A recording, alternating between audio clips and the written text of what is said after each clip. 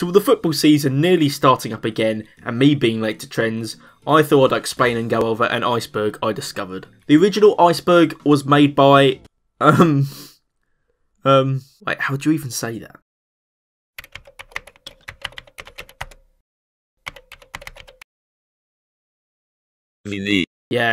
Yeah, I'll go with that. And this one that I found was purely a World Cup one, so I added a few Euros topics in there as well. Yeah, if only I made this video before the Euros ended, I would have had a chance to get more than 10 views, but you know, oh well. If you haven't seen one of those videos before, or you don't know what an iceberg chart is, it's where there is a certain large topic, this one being international football tournaments, and there are events and conspiracies about the topic on the chart, and the further you go down, the more obscure they are. So without further ado, let's get straight into the video.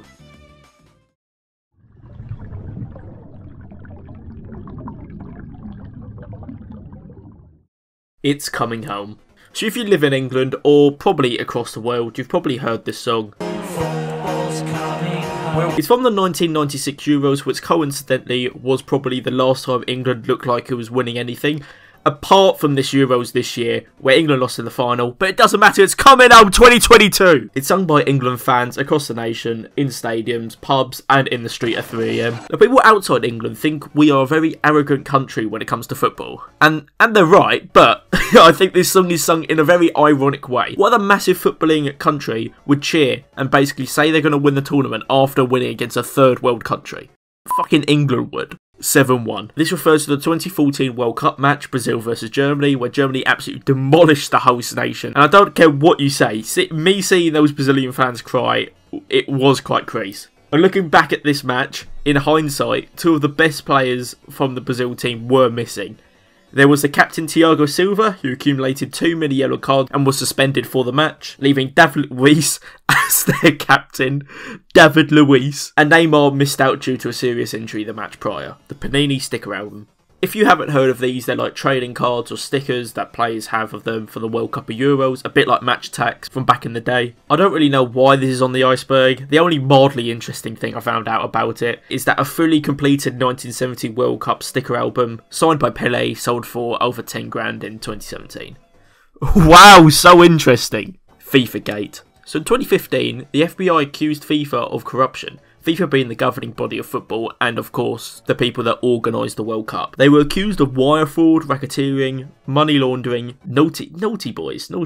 Everybody that was investigated pleaded guilty. Basically, FIFA doing FIFA things, and the US arrested a few people.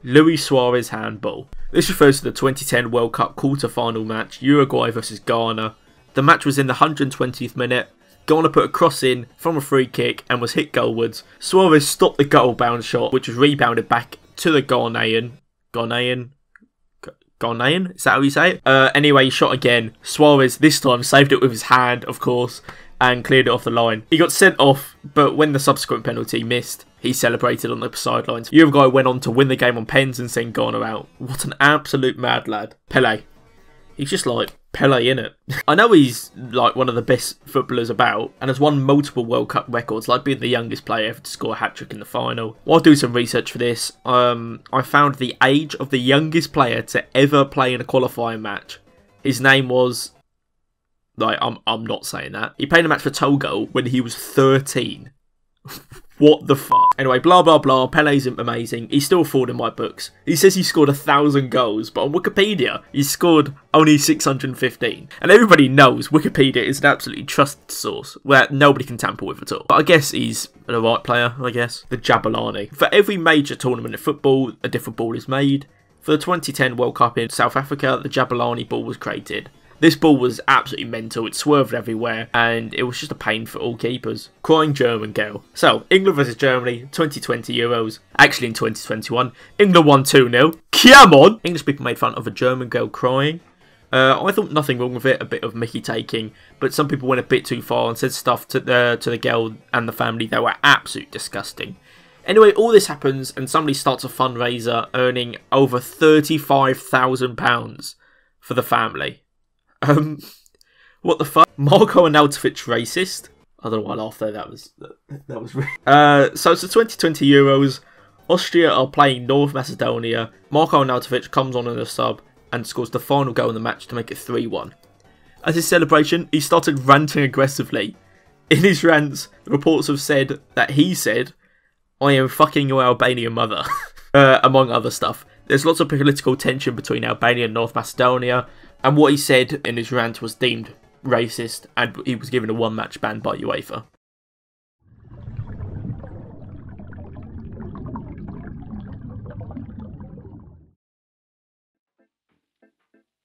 Come on, England!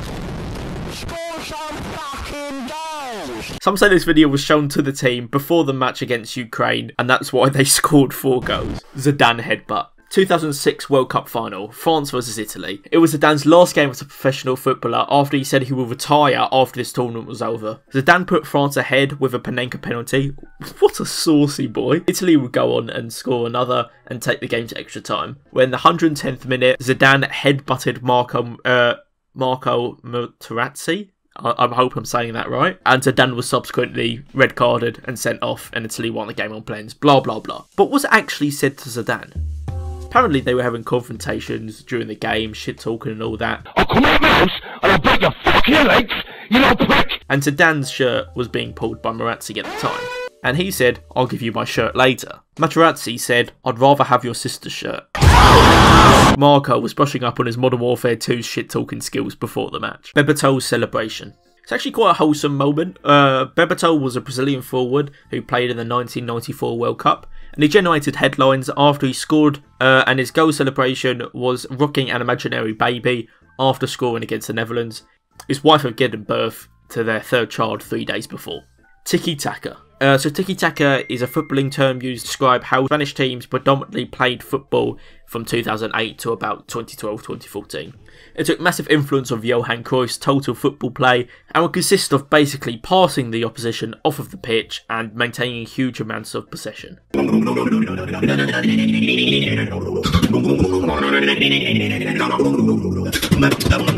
The first remnants of this would be in the Spain qualifiers in 2008 Euros, and we all know what happened from that point. For people who don't know, they would win 2 Euros in a row with a World Cup in the middle just for good measure. Spain would also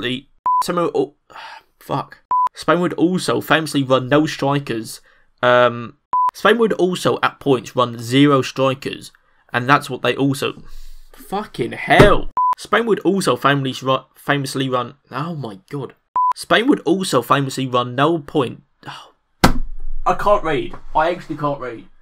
Spain would also famously run no strikers at points, like the 2010 World Cup final.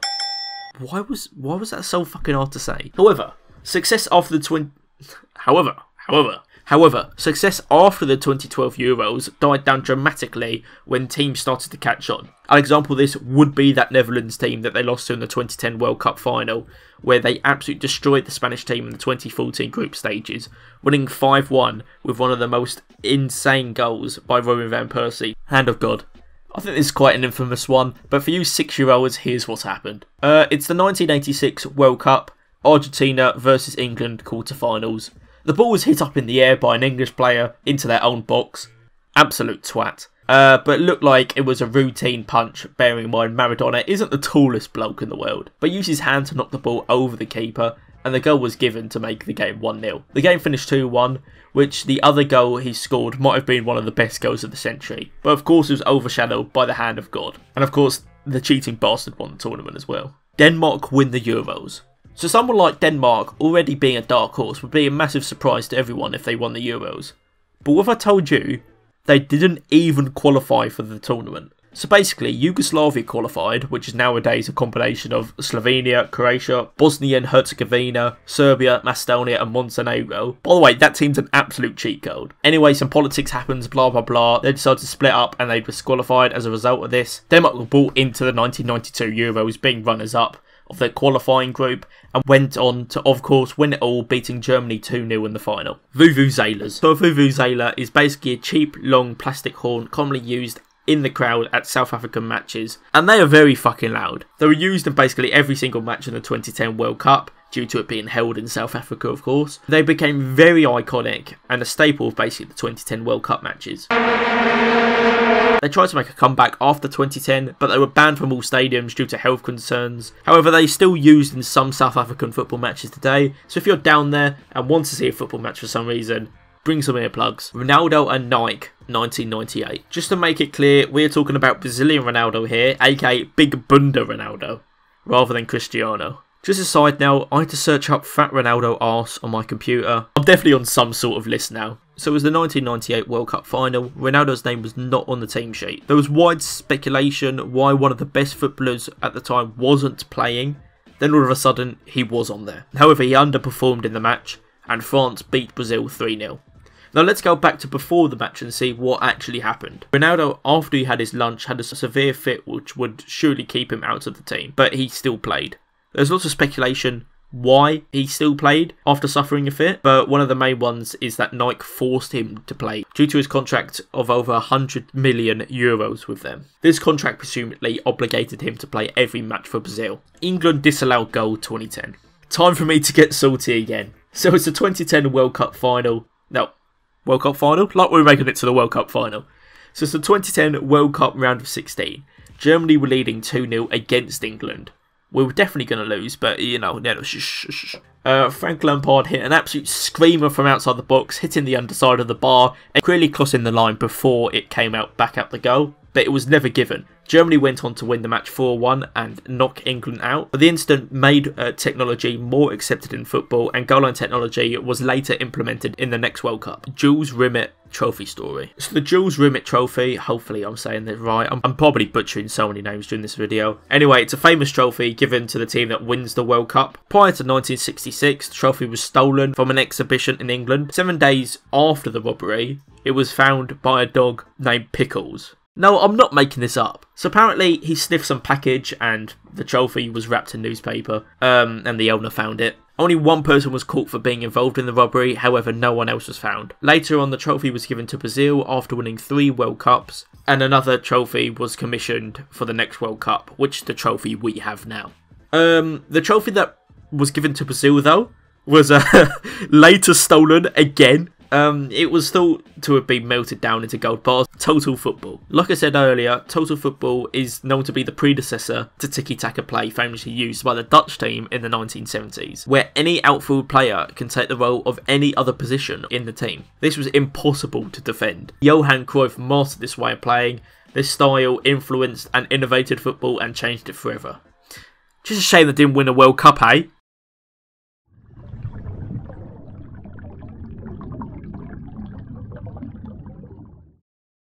Gordan Banks wonder save. Known as one of the best saves ever, Gordan Banks denied a sure goal for Pele in the 1970 World Cup. This is also where we got the iconic commentary line. What a save! Gordan Banks! Greece win the Euros 2004. Right, so this is a big one. Before the 2004 Euros, Greece had only qualified for 2 major tournaments, not winning a single game in either. So off the bat, their chance of even qualifying was slim. To add on to this, their team didn't boast any household names at all, and there wasn't really a massive pool of players to choose from, so people at the time ruled them out very quickly. But they surprised in qualifying, finishing above a formidable Spanish side and finishing first. However, as you can see, their goal difference was much lower than the aforementioned Spanish side, scoring only 8 goals in 6 games and only having a goal difference of +4. This would foreshadow their approach and style of play in the actual Euros tournament. They were placed in an extremely tough group with Spain, Russia and the hosts Portugal, which they would play in the opening match of the tournament, and would already shock the world with a 2-1 win. They would follow that by drawing against Spain and, funnily enough, lose against the weakest of the bunch, Russia. Luckily, Greece has snuck their way into the quarterfinals, with Spain losing to Portugal and Greece finishing second. However, all hope was surely lost after they saw who they were playing in the next round. France. The current holders at the time. With Zidanes, basically, their team was absolutely stacked.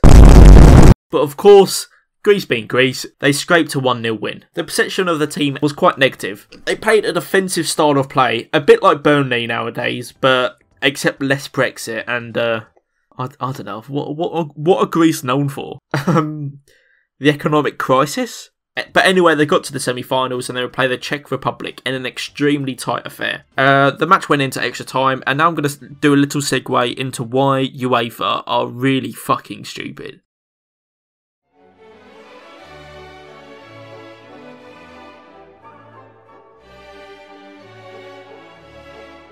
So, most of you guys have probably heard of the golden goal rule. It's where extra time is played out and the first team to score wins the match. This is only used a few times due to teams sitting back because they were too scared to concede. However, UEFA being really smart, and not wanting to change back to the classic not fucking broken extra time, chose to implement a silver goal rule. A silver goal rule. I am not kidding you. It's supposed to be a more forgiving version of the golden goal rule. If a team scores in the first half of extra time, the other team, they have until the end of the half to score. And if they don't, then the team that scored wins. What they didn't think about is that some team, like Greece, could wait until the end of the first half and score literally in the last second of the game in injury time to put them through to the final. And of course, that's what they did. I'm pretty sure the silver goal rule was never used again in any major tournament.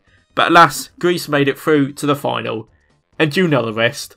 They scored, of course, another header from a corner and hung on for a 1-0 lead against Portugal and won the Euros. Argentina versus Peru, 1978. No beating around the bush here. Argentina won 6-0. But there are still some unsolved conspiracies about the match. Apparently, the Peruvian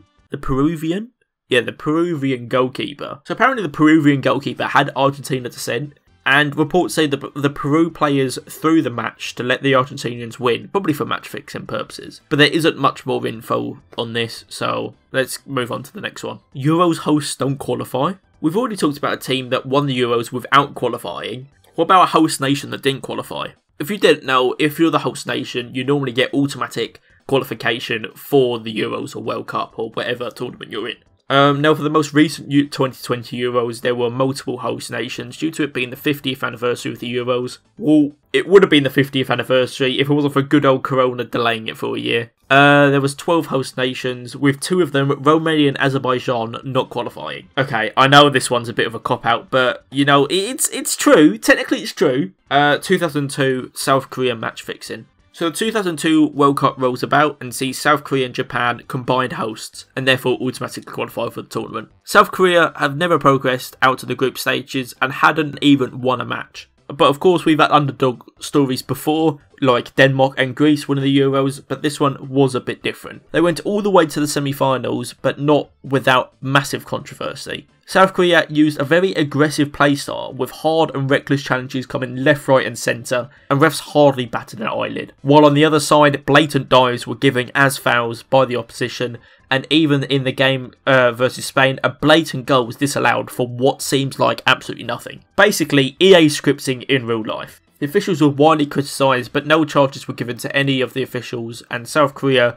has not been stripped of their 4th place finish. Actually, let's go back on that point. So there was an official named Byron Moreno who was there. He got charged a year later in Ecuador for match fixing, and also, what it says on the Wikipedia page, was found out to be a drug mule trying to smuggling 6 kilograms of heroin into America.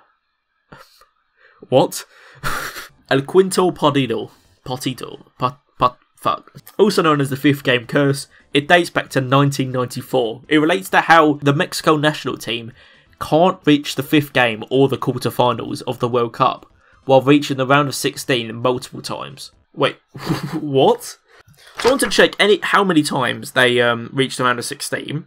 Since 1994, they have reached it every single time. They've reached the round of 16 every single time and not progressed into the quarterfinals. What the fuck? Roger Milla. Okay, I'm not going to lie. Before researching this, I've never heard of this guy. But now I've researched him, he's an absolute G. So he's a Cameroonian striker who had a decent international career, but he retired in 1988 at the age of 36. 2 years later, the president of Cameroon gave him a phone call, just like you do, begging him to come out of retirement and play for the national team in the 1990 World Cup in Italy. At the age of 38, he bagged 4 goals, 2 of them being against Colombia in the round of 16, and sent them through to the quarterfinals. This was the furthest any African team had got in the competition at the time. In the quarterfinals, he came on as a super sub against England and put on an amazing performance, winning a penalty and assisting the second goal.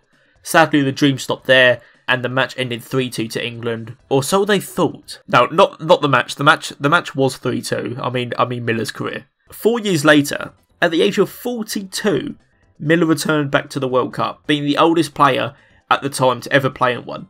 He also bagged a goal against Russia, making him the oldest player to ever score at World Cup finals, and that still stands to this day. Maradona doping. Well, we all know Maradona, how good of a player he is, and his long experience with drugs. Basically every time I see highlights of this guy, he looks like he snorted a fat line just before walking on the pitch. Well, in the 1994 World Cup, his last tournament before he retired from international football, he played the first 2 matches. In the first game, he scored a remarkable goal against Greece. His celebration, let's just say, was manic. Straight after the second match against Nigeria, he was escorted off the pitch and subsequently got kicked out of the competition after he failed 2 drugs tests. Russia doping. From one person taking drugs to nearly a whole nation. Okay, that came out a bit offensive there. I didn't mean that. Now, this isn't just a footballing matter. It's basically the whole sporting aspect in Russia has been in disarray for the past few years. In 2015, the World Anti-Doping Agency came out and said that they had evidence of mass doping among Russian track and field athletes. An investigation went into all professional sporting matters in Russia, and in the last 5 years, at least 643 positive cases of illegal sporting drugs have been used by Russian athletes. Implications that had on the Russian athletes competing in the 2021 Tokyo Olympics that are going on right now is that they have to be represented by a neutral flag and not have their national anthem played. This could be the same for the 2022 World Cup Russian team, but we still don't know yet. The Mighty Magyars, also known as the Golden Team or that Hungarian team from the 1950s with Puskás. They were a team between 1950 and 1956. They won 42 games, drew 7, and only lost 1, which was a World Cup final against West Germany. They also are well renowned for absolutely whacking England 6-3 in a friendly in Wembley, and just before the group stages of the 1954 World Cup, whacking them 7-1. They lost in the final of that World Cup against West Germany 3-2, and they had the highest ELO rating of any international team ever. Sadly, they never got to win a World Cup due to the 1956 Hungarian Revolution, which caused the breakup of the squad. So that brings the end to the first part of the video. This took a long time to research and make, so if you did like it, let me know in the comments. Of course, there will be a part 2 and maybe a part 3 depending on how lazy I am. However, that might be quite far away. Anyway guys, hope you enjoyed the video and hope you guys have a good day and see you in the next one.